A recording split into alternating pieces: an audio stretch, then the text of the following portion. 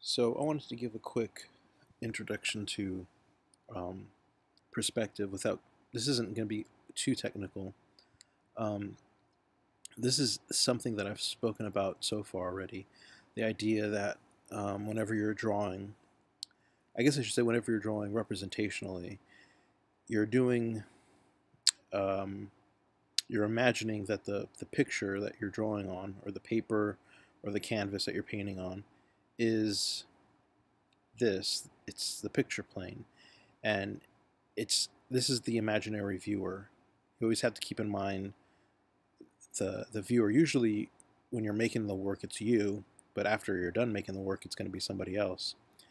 Um, and in traditional perspective, it's a fixed viewpoint, and as you look, you're just receiving a sort of just slice of what you're going to be seeing on the other side of the window.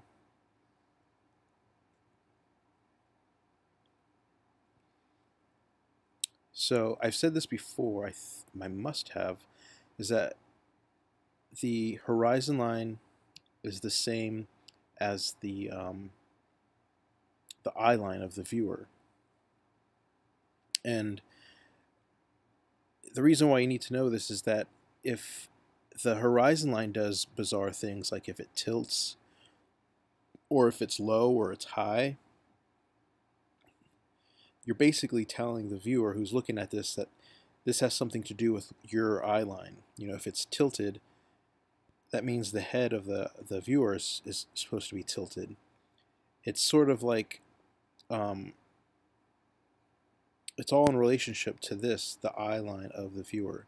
And it's good to always keep that in mind. So whenever you're drawing and you want to sort of play around with that, you know that you're playing around with the eye line of the viewer. I have to talk about the cone of vision because just so you know how to avoid getting distortion, um, it's a conceptual idea that if you're going to draw in a correct perspective, um, you can't have the head of the viewer moving around, and you can only draw within a narrow cone of, they say it's what's 30 degrees to the left, and another 30 degrees to the right, and you're kind of ignoring peripheral vision, and you're also sort of ignoring the fact that the viewer actually looks around with their head, and they have two eyeballs. It's a very restricted, traditional perspective is a very restrictive way of looking at the world. And the reason why you need to know this is that when it comes to drawing in a correct perspective, which we're going to learn the correct way before we learn the incorrect way, um, you can't be drawing things too far off in the peripheral vision. Otherwise, things will get kind of funny looking. So this is giving you an idea what happens. So this circle represents the cone of vision. So the viewer is somewhere here, and you can see if you start depicting things outside the cone of vision, things start to bend and warp in a very unnaturalistic way. So traditional perspective keeps things within the cone of vision. So if this was a frame, you'd have to frame it right around here or something. So I'm sure you've all seen this, and I'm sure you probably all have done something like this, one-point perspective in basic drawing class in high school if you've taken it. So one-point perspective means that the object you're drawing, let's just keep it as a box for now, its front plane is parallel with the picture plane. So it doesn't tilt away from the picture plane. It's completely parallel. It's like this plane is parallel to the picture plane, which is this imaginary piece of glass. This plane is perfectly parallel. And you move into 2-point when that tilts. So here's some quick little thumbnails, sketches of one-point perspective inside of a room. So keep in mind the horizon line. Even if this was a room, you probably wouldn't even see the horizon line, but it would still conceptually be part of the drawing. So you got a high horizon line, you got a low horizon line. You should be asking yourself, what does that imply?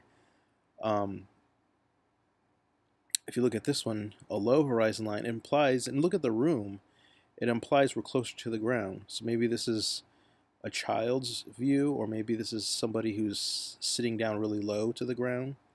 And then you have a high horizon line, which is a high eye line. So it looks like, if you look at the room, it looks like we're on a ladder maybe. Our head feels like it's closer to the ceiling.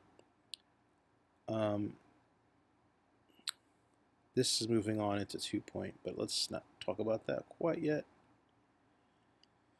So this is, we're not going to really do any 3-point perspective, but you should know about that. So VP means vanishing point. So when you have a 2-point perspective, you have to have a vanishing point here, a vanishing point over here, and then a third one, which tilts these side angles. But look, if you see this box here, this is what a box looks like when there's no sort of tilting away to horizon lines, which looks a little, unnaturalistic. Wait, let me go back. So did I even talk about, so the vanishing point, so all the angles will sort of tilt back there. So a 2-point perspective will have to have 2 different vanishing points. But let's not get too confusing here. Let me skip this because this has more to do with 3-point.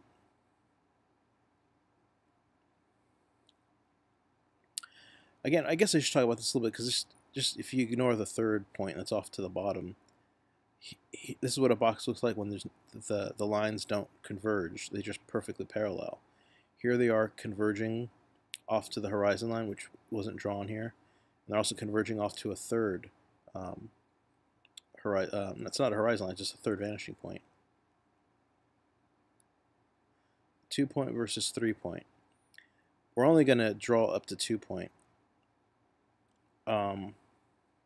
So when you're in 2-point, the corner of the box is what's closest to you, as opposed to the face, because the face is now tilted away. It's no longer parallel with the picture plane. Now we just have the corner of the box closest to us, which now you have to then push this back to a point, and then push this back to another point. We're not going to do 3-point.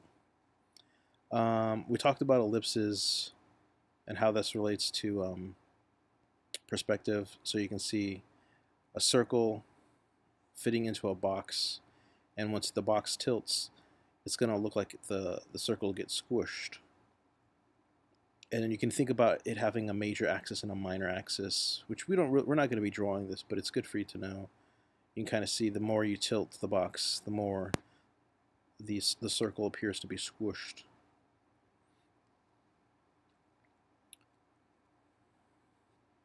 So you can imagine if it was a cylinder, this circle is more squished than this one. The reason, I think, this is something I always keep in mind visually in my head. I sort of imagine here's a cylinder, here's a box in 1-point, and here's a box in 2-point. And conceptually speaking, I know they're really just slices of those shapes, but the horizon line's right here. So the minute the shape, assuming also, you have to assume that the object is perfectly flat, parallel to the ground plane that the viewer's on, because these objects can easily tilt and then things change. But if they're not tilted, once you get to the horizon line, it all flattens out perfectly flat. And then when you get below the horizon line, you start to see the top plane. It's as if you're looking down, and the more further down it gets, the further away from your eye line, so the more further down it looks, you can see more of the top of it. And then the opposite happens here. You're looking up underneath the object. Why? Because this is where your eye line is. So you're looking up at it, underneath it, and you're looking down at the top of it.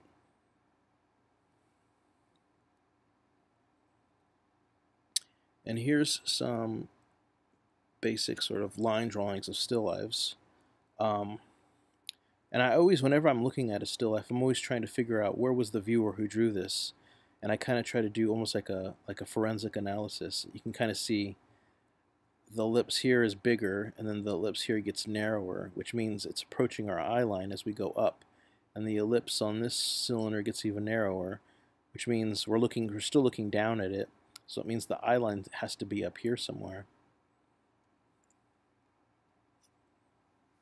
And then again, things get trickier once you have things tilted, because this cup is tilted. So the rules are going to be different. You know, it could easily be tilted all the way where you see a perfect circle. So it only applies, you know, these hard perspective rules when it's flat parallel to the ground. So if you look at this ellipse, how narrow it is, this implies that it's approaching our eye line, which our eye line is probably right at the edge, or maybe a little bit further up. And then if you look down, you can see the top of these ellipses. You can see the tops of this box, which means we're looking down. And again, this one's the wild card because it's tilted.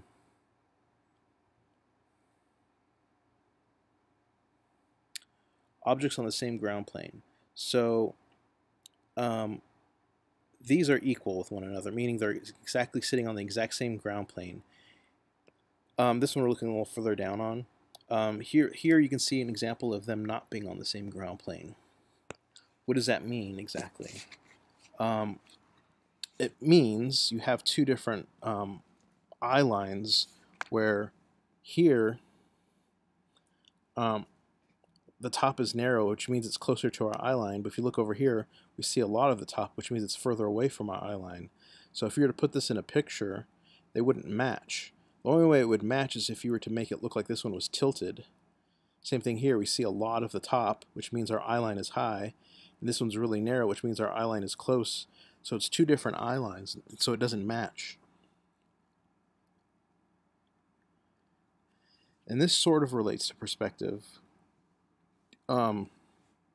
Light source. So whenever I see a shadow on an object, you can always trace it back to its light source. Find the angle or the top of the shadow, draw a line to the tip of where that shadow is being created, and then just follow that line all the way back. There's your light source. So this is helpful to know.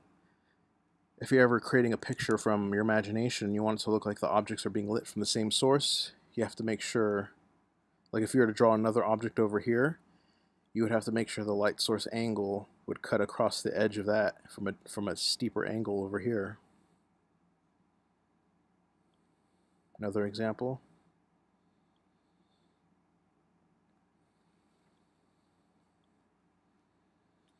And this is just showing you the closer the light source is, the more the shadow will fan out, and you pull the light source further away, the narrower the shadow fans out. Pan perspective, sometimes they call this banana perspective. So this is we're moving away from more traditional perspective. So this is what happens when you move your head around. So this could easily be a perfectly straight tunnel, but you're turning your head and you're looking to the left at the tunnel, and then where the ladder is, and then you turn your head the other direction and you're looking at down the other end of the tunnel.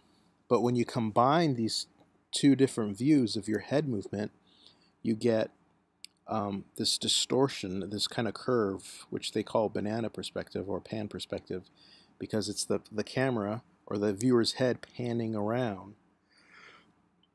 And again, I told you traditional perspective does not take into account head movement, but certain drawings like this are taking into account head movement. So again, here's another example of banana perspective, because you can imagine this is a square here. So you can imagine if you were doing like an animation, and there's a guy at the top of the building and he needs to jump down, and you're going to take this square and you're going to pan down. The perspective is going to have to shift. So if you're looking up, you're going to have almost a traditional looking 3-point perspective. This is all 3-point perspective, but the bulge happens when your head moves.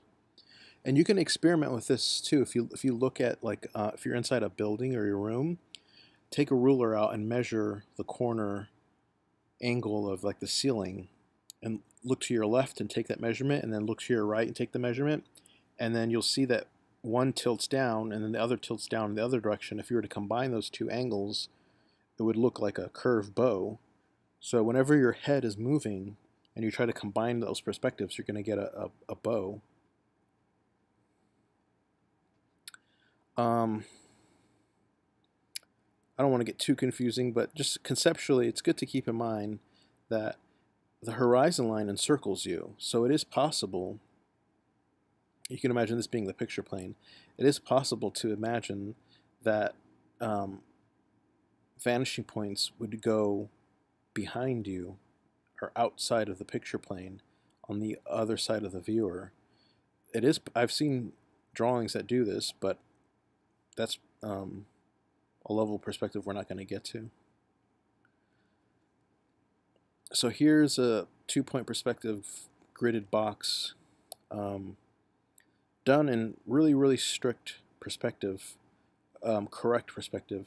And you can see as it sort of approaches you, because it's getting really close to you, things start to get a little distorted. So in order for it to look more naturalistic, you kind of have to bow the, which we're not going to do, by the way. This, I'm just kind of showing you, like, conceptually how perspective works.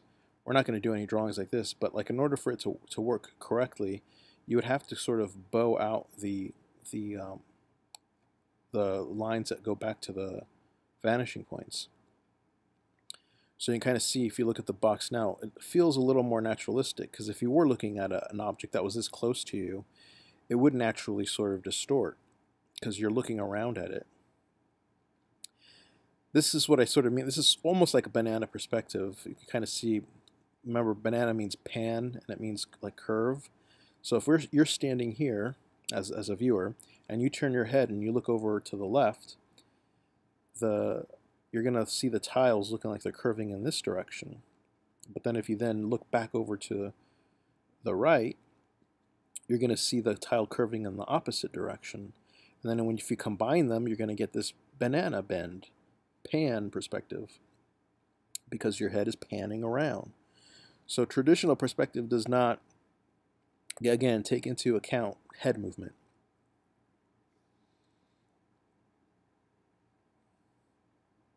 Here's an artist, Paul Houston. I pulled these all off of his Instagram account. He does these little sketchbook drawings where he sits down, usually like in a cafe or something, and he just does these meticulous little, usually in pen, meticulous drawings.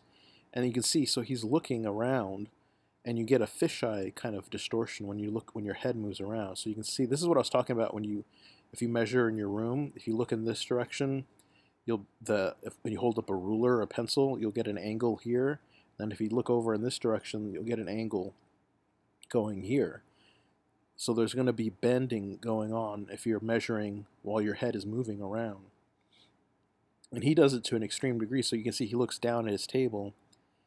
If he looks down to his left, and the table curves this direction. Then if he looks down to his right, the table curves in this direction. So this is probably, believe it or not, this is more accurate to how you actually see the world, because you're moving around, your head is moving, and you're not really locking your head in one place and closing one eyeball, which is how traditional perspective perceives the world, which is very similar to how a camera sees it from one vantage point. Here's another one of his drawings. Again, you can see that whenever I see drawings and you see the just kind of bending, that means his head is panning around. He's pulling in information from multiple sort of angles. So here's an example of a perspective where nothing there's no vanishing points with this type of perspective. It's called isomorphic perspective. And in order to do isomorphic perspective correctly, you kind of need this grid. So you can kind of see these angles will never converge. So you need this kind of grid. But the reason why you would draw like this usually, well, I mean, there's many reasons why you wouldn't want things to converge, because you don't want distortion to happen. You don't want things further away to look smaller. A lot of people like who are in like industrial design will do their blueprints in isomorphic perspective, because let's say they're designing a tool or an object, and there's a bolt that goes on this corner of the object, and then over here on this corner of the object there's another bolt. They want to let you know that these bolts are the exact same size, so they don't want things looking that are further away to look smaller. They want everything to sort of look the same. And you've probably seen this type of perspective in video games. This is probably how I first encountered this type of perspective, where it's just you scroll around, and nothing sort of gets smaller as you move further away. And also, I mean, this is a version of a Chinese scroll, so you can see the people down here are pretty much the same size as the people over here, and you can see the lines are all parallel. They're not going to converge. So it's kind of, people will call this like the eye of God perspective, meaning like you can roam around anywhere you want. And in a Chinese scroll, you would literally roll it out, and you can look further along. You can go further along in this direction or further along in this direction, depending on how you rolled out the scroll.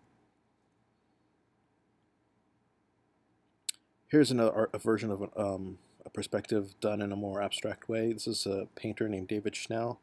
I used to really like his work. I still do. I haven't really seen what he does recently, but like he kind of does these paintings, and if you look closely at them, you can see the charcoal pencils. He's probably using rulers, and he's mapping out all this really kind of technically correct perspective, but then he kind of fills it in. He fills it in a very abstract way, or in a very loose way. But yeah, the interesting thing is that it still feels like correct perspective. Like these marks over here, which kind of look like leaves, look big because they're closer to the viewer, but these marks over here get tinier because they're further away from the viewer. So it's kind of an interesting, playful thing to do. Here's another version of his paintings. He does the same thing. It's like the marks get smaller as they get further away. There's something kind of naturalistic about, correct perspective. Kind of intuitively feels right, even though it's a little restricted.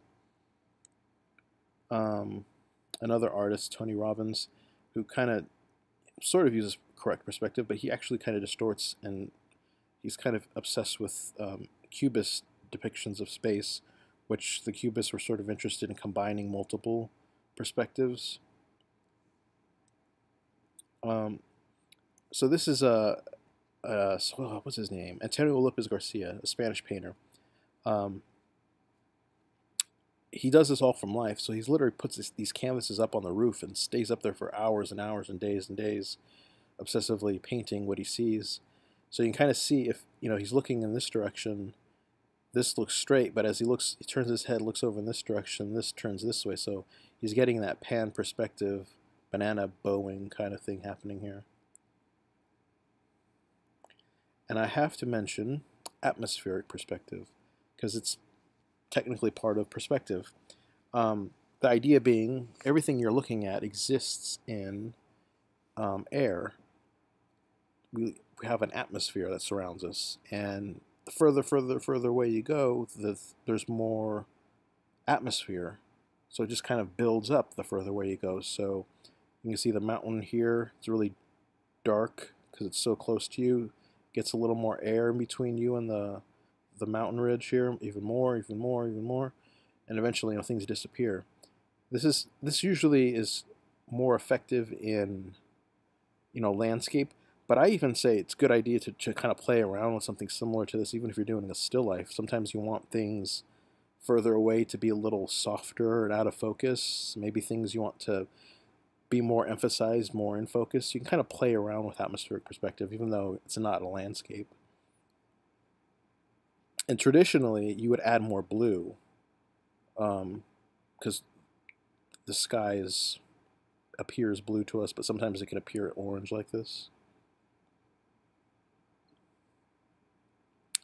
Another example of atmospheric perspective in a painting, so you can kind of see just the mountains. I imagine if when he was painting the mountains, he mixed up this kind of yellow-brown, and then with each successive recession, he added a little bit of more of the sky blue, and it created this perfect kind of dissolve into the sky. I think that's a good way of thinking of it. Just the objects are slowly dissolving away into more and more sky. And I think one more image.